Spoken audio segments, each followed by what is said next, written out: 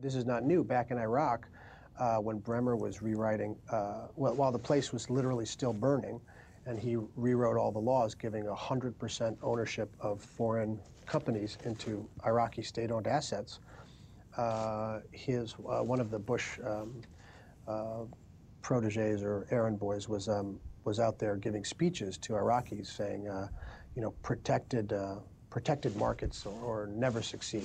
You know, you have to have a totally free market, right? And he was, I guess, completely oblivious to the fact that they had you know, it was all crony capitalism. It was all going to Bush's favorite corporations, coming in and literally just taking Iraqi state-owned assets, no bid. But they would give these speeches with a straight face. So they can all, if they talk about these free markets, none of these people are interested in free markets. I mean, it's the biggest lie in the world.